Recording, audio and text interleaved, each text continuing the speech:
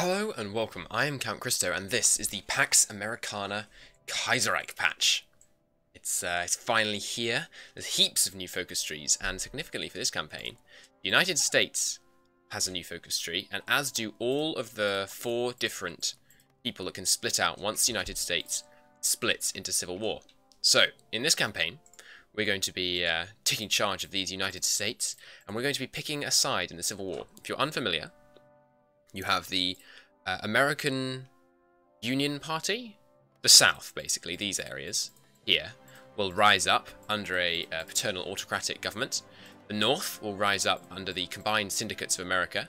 Some of the United States will remain the United States, and the Pacific United States will rise up in independence. Various of those factions can go various ways, because Kaiserreich is fantastic and has loads of different options and branching paths. We, today, comrades, are going to be taking the role of the United Syndicalists of America. So we're going to have this area here, and I think we get New York as well. This area may or may not get seized by Canada, and if it does, I have a feeling Canada will fear our retribution.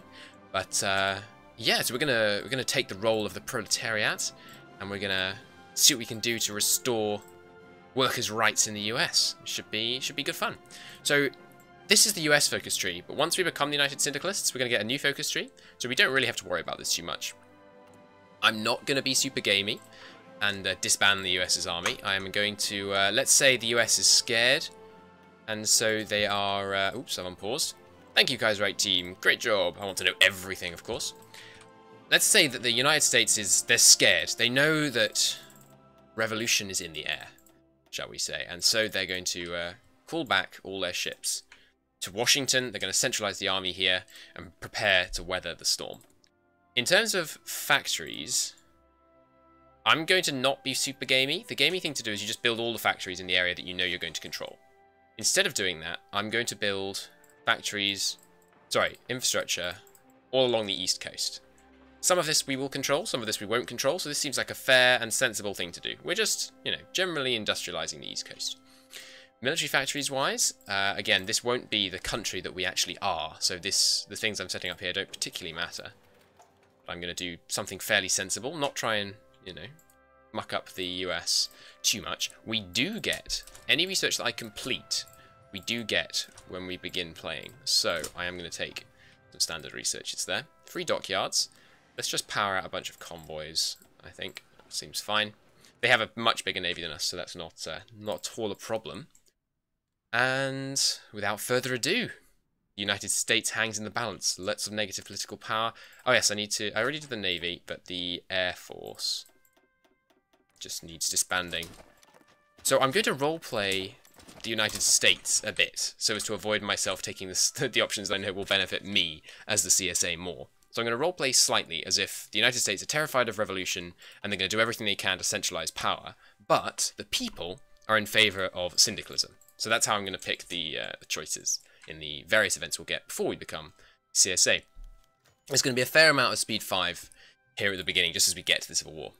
America in 1936. The United States in 1936 stands in crisis. The United States was able to escape in the First Weltkrieg, which allowed its prosperity to continue well into the 1920s. However, the victory by the German Empire and the French and later British revolutions would lead to the Wall Street crash. Wall Street crash of 1925. This sent the United States into the Great Depression and allowed the Berlin stock market to take its place in the world. Go away. The election of Herbert Hoover in 1928 showed promise of fixing America. However, Hoover was unable to fix the problems of the Depression. This fueled the rise of radical parties in America like the Combined Syndicates of America, whoop, on the far left, and the American First Party in the far right, boo. The fact that Hoover won re-election by the House of Representatives in 1932, and the fact that the Great Depression isn't over, means that the problems are not going away soon. Many throughout the country fear that disaster should happen if should one of the extreme parties come into power, or nothing is done to solve the Depression. Well, I can say this, it will be a disaster for all those who oppose the workers, looking at you, entente, with your king over there.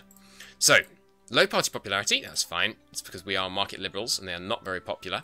Syndicalists, the paternal autocrats, and the social liberals all have quite a serious thing. One of those events that I clicked away was the profits from legation cities. If you're not familiar, at the end of the First World War in this timeline, these cities were set aside for Western trade, and they're guaranteed, well, theoretically guaranteed, they're not actually guaranteed. I imagine there'll be a patch which will give more focus trees over here and maybe make this happen, but their independence and prosperity is guaranteed by strong trade relations with all of the victors of the First World War. So lots of big nations get this profits from negation cities modifier, which is fantastic, and Qing, unfortunately, has a focus to attack the ports, which gets rid of that modifier, which is why everyone hates Qing, basically. Alright, cool, back to speed 5. Oh yes, the other thing that we skipped over while I was reading that introduction is that the President of Russia just got assassinated, so interesting times over there. Black Monday! On the 3rd of February 1936, good lord, the Berlin Stock Exchange stopped sinking, it plunged, fooled by the instability of the market panic. Selling erupted as soon as the market opened on Monday morning. So, there's been a huge market crash, and this is odd, because this event says Black Monday hits America, right? Should give us a national spirit. The Great Depression... This is not our year. Oh, it does work. I thought this didn't work because it didn't give me a new modifier. It just makes this modifier even worse. So we were recovering from the Great Depression, but now Black Monday's come along. Stuff's getting even worse. I don't have a national focus set because there isn't a national focus that we can take right now. Lots of these have requirements. This one we'll be able to do soon. This one you can do later. These ones I think the Civil War. Yeah, the Civil War has to have fired or been avoided for that to happen. We're obviously not going to avoid the Civil War. Vice President Curtis has recovered from his illness, but he's still ill. That's unfortunate. World premiere of the Modern Times. Charlie Chaplin has released a video in favour of fine syndicalists. Go Charlie Chaplin. Battle of the Overpass. So they've the military stepped in and violently oppressed some workers. How dare they? Okay. Unfortunately, there will be just a little bit of speed 5ing here at the beginning, but that's fine. I'm sure we can manage. We're going to get disaster triggering soon because we're at such low political power. Well, not disaster, but very low stability, which is going to get rid of all our factories. So I'm just doing a bit of infrastructure building. When you have a bad economy law, incidentally, see, this gives you a penalty to military factory construction speed, but it doesn't give you any penalty to infrastructure. So early game, it's often a very good idea to build infrastructure because that then gives you the boost to military factory construction. It's always handy. It's the 100th anniversary of the Alamo. Remember the Alamo? That was the one of the pivotal battles, I believe, in the Texan War of Independence from Mexico. Downfall and stability. So we're going to go down to low or very low? Just low so far. It'll go down to very low soon, I imagine. We are on... Oh, St. Patrick's Day flood. Right, so role-playing the, the guys... Where is Pittsburgh? Pittsburgh... Right, so Pittsburgh is in the CSA heartland up here. So we are going to... They will have to help themselves, because we're role-playing a government that hates the CSA and hates this northern area, because they're all communists. Okay. What was I saying? Mexican War of Independence? Oh yes, that's one of the threats we will face. We're going to want to win the Civil War as soon as possible, because Mexico gets an event where they can declare war and try and seize back their old areas from the USA, and we definitely want to prevent them from doing that, if at all possible. We'd be able to reclaim it if we had to, but I really don't want them to get these Texan oil fields, because they'll be lovely for us to have. Okay, I'm not going to train any more guys, I don't think. The Indian Citizenship Act. Veto the bill, because we are role-playing as a nasty authoritarian government which doesn't care about the people, so we just vetoed a bill to make Native Americans full citizens. Downfall in stability. Very low stability. Oh yes, we should put MacArthur in charge. MacArthur is the... guy who got in charge of the military at the moment.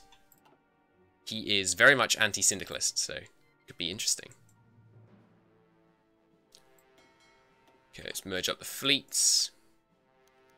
Increase in stability, huzzah. It won't help, I'm afraid. So what's going on in the rest of the world? Let's have a look while we're just speed 5ing here. Union of Britain.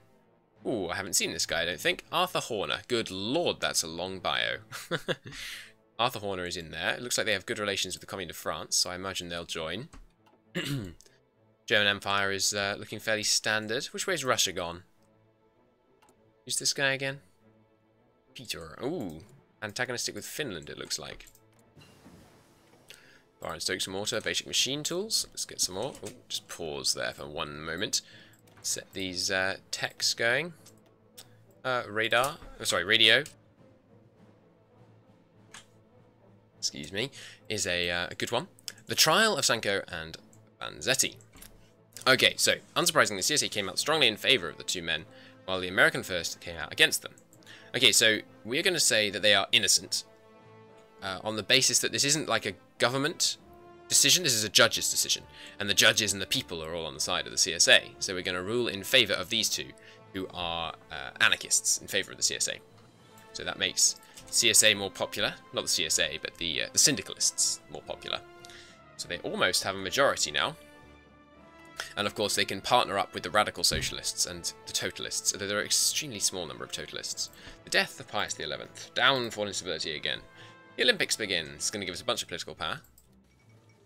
Polish military seizes control. There's a Polish focus tree now. Hey, Jesse Owen wins 2 gold medals. Nice. So there's going down the military route. This is the route I like best for the Polish focus tree. It does work well. The Arab Congress. So the Axis is about to form down here.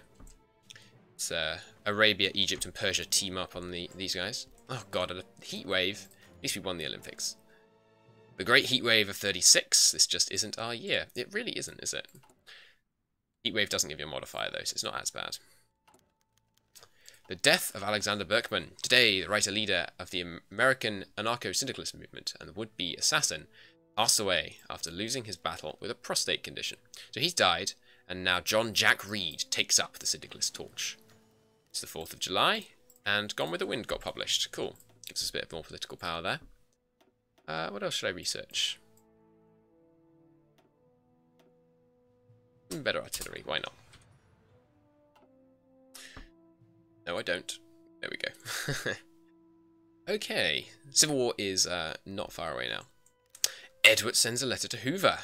So Edward is basically sending a letter to Hoover saying, control the radical factions within your country, or you might have to step in. That's interesting. That could mean he's going to declare war on the CSA. Should be interesting. They have these focuses to intervene in the war, and I think they will always take this one, because if they stay democratic, or they social conservative. I think if they're social conservative, they always take this one. They can also take this one, I think. Yeah. No, they have to be paternal autocrats for that one. And for this one, they have to be populists or paternal autocrats. Increases stability. We're back up to low stability. Nice. I got enough men to deploy another division? Russian Republic. Ooh. Russian Civil War. So the Soviet Union is now at war with Russia. And they're much smaller. But they have equal military factories. And sometimes the Donkoban Union and Finland join in on the side of Russia. Ooh, it looks like Russia made concessions to Finland there. That's interesting. I haven't seen that happen. Peaceful concessions from Russia to Finland. And now Finland is supporting them in a Lend-Lease. Interesting. Great heat waves over. Good. So Finland's managed to make some very early expansions. They don't have a focus tree yet. I look forward to them, and Norway don't either, do they? I look forward to Finland and Norway getting focus trees. That'll be fun. So it's going to be a hard-fought war here, but the Russians will probably win. Especially since they're not at war with Finland. Often the Russians end up at Finland during this period. So yeah, they are outnumbered. Ooh, but there goes Siberia, declaring independence. And declaring war on the Soviet Union. Oh no, they're a puppet. I see, I see. But that does reduce their military factories a lot. If the Soviet Union could just stall them, eventually the Russians are going to run out of equipment. Ooh, and they also peacefully gave land to the Donkoban Union. So the Russian Empire is, the Russian Republic is giving away land left, right, and center. That's really interesting. I haven't seen this before. I love this mod. There's so many different things that can happen. Okay, but much more importantly to our campaign, the political and social consensus in American society has broken down, and the present presidential election is nothing like we have ever seen. The American First Union Party is organizing right-wing militias in the South and Midwest, and syndicalists control the streets of Chicago and Detroit. To avoid a complete breakdown of our society, some of our senior military commanders believe that it may be necessary to suspend the Constitution and cancel the election. What a terrible idea. The elections must go ahead. So that sets that focus done, and then in a moment, I think Reed might have a chance at winning this election. Back up to average stability. Good. What could go wrong? I don't actually know how you avoid the Civil War. I think you just take the other one. If you have the military step in, you can avoid the Civil War, I think. Done radio. Let's get going on some of these. Although I don't imagine all of these texts will have time to finish. Rangoon University. I should know this, but where is Rangoon? Rangoon. Not one that you can search. It probably says it in here, to be honest. It's in Burma. Okay, cool. Protests in the Rangoon in favour of syndicalism against this queen here. Well, the authoritarian democrat, I assume she's something like a queen. Yeah, HRH, that's probably Her Royal Highness. Seek aid from Britain. Interesting. The the Indian subcontinent is one we shall certainly be visiting. All these guys have focus trees now. Do let me know which part of India you'd like to see me play. I believe they all have, yeah, they all have focus trees now. So do let me know where you want me to play. Probably not Madras, but okay, here we are. The 1936 presidential election.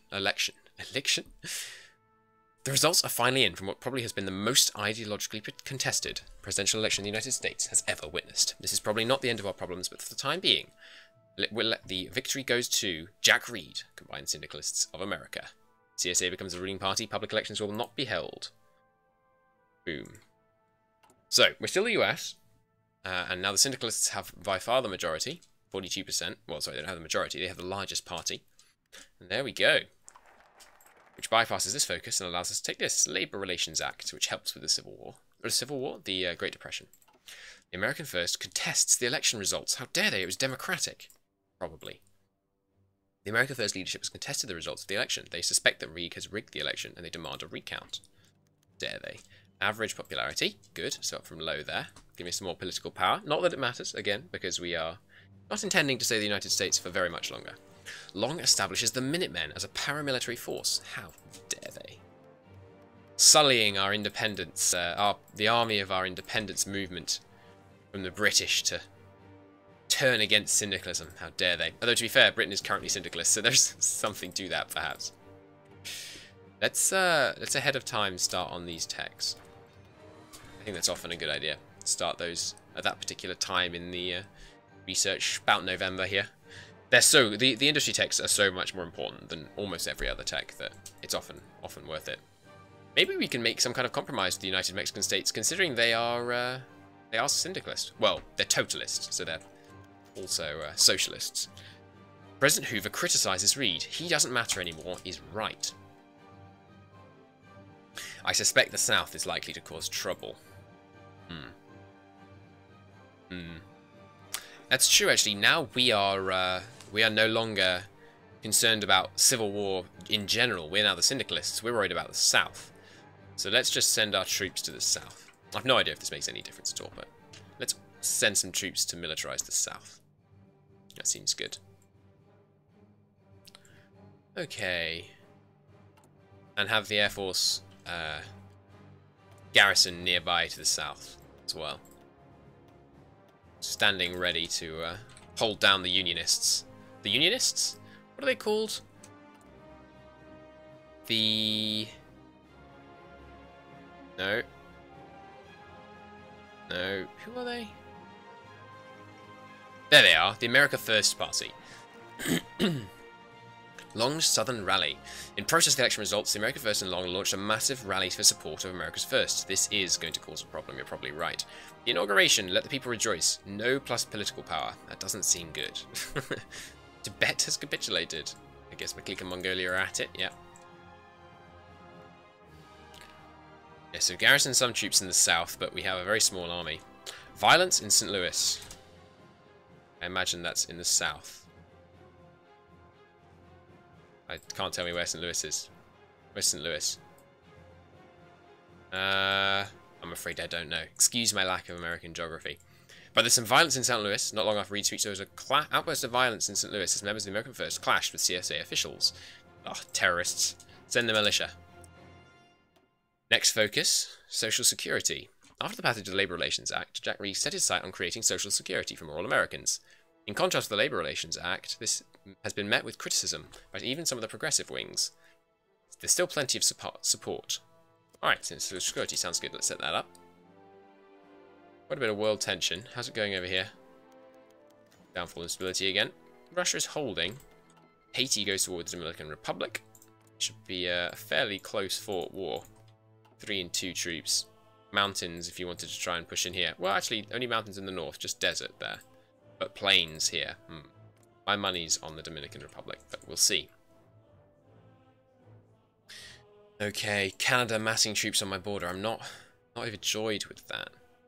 By that. Which focuses have they taken? They went the constitutional side of C7. Interesting, which means I'm pretty sure they're going to do support Washington. Although it will take them 140 days to get there. And then 70 days to get there. So it's going to take them, you know, 280 days to get all the way down to intervention. So I'm not that concerned. I think we probably win by then. Crisis on the Danube. Austrian Empire declares war on Hungary. Interesting. And then the Italian Federation. Their social security. Alright, let's nationalize the resources. Reeds and syndicalists are determined to push it through. Let's go. Valentine's Day explosion. Disastrous. A ship explodes in New York docks only minutes after entering it, which unfortunately is suspected this contained large amounts of weapons being smuggled in to help the CSA. I don't know why we're smuggling them in. We're the authority figures here. So people are unhappy about that, lowers the stability. The Southern Trade Unions. Reed wanted to remove the power of the America First by transferring power to the Southern Trade Unions. We're going to send the militia in to protect the trade unions. Get stuffed south. We're sending everyone we can in. Spread out a bit more. Alright, so cross your fingers. Uh-oh. I was crossing my fingers that this didn't happen. Militias failed to restore order. The relatively disorganized rabble proved nearly useless at restoring order. Then we're going to send the army. Come on. I've sent the militias. Now I've sent the army. Surely we can handle it. Republic of Korea declared war on the Emperor of Japan. Shouldn't be a problem for Japan. Okay. MacArthur refuses to send in the army. How dare you? Let's remove him from office. He's enraged that he's refused his orders. Damn right we're removing MacArthur. What? MacArthur removes Reed from office. In order to remove MacArthur, was received by MacArthur as he was marching on the White House to remove Reed. With no ability to stop MacArthur, Reed was forced to escape to Chicago and mobilized the CSA. Bloody MacArthur, indeed. Ugh, long live MacArthur. Hardly think so. So MacArthur just seized power and has ceased elections and suspended the Constitution. How dare he? In which case, the military is going to go back to its protect Washington protocols, I think. The end of American democracy. Surprising events have arrived. Surprising news has arrived from the United States of America today. President Herbert Hoover, whose administration has proven to be incapable and calming down, has invited General Douglas MacArthur to take the reins of the country. That's not quite right. It was Reed, and he was violently overthrown by Arthur. How dare he? Well, too right, Reed declares workers' state, rise of the CSA. Combined Syndicalists of America have seized the major cities and declared independence from the United States of America. The rising has begun. Stand by the workers. And there we are. The independent Combined Syndicalists of America stand on the very precipice of war with the United States. We tried to be reasonable. We won a free and fair election. We began implementing some sensible communist policies. And yet, MacArthur nevertheless illegally and unconstitutionally seized control of the country. And in the next episode, we shall show him the wrath of the Combined Syndicalists of America. Sorry, Syndicates of America. And show him what a terrible mistake he has made. But until then, thank you so much for watching, and I shall see you next time. Bye-bye.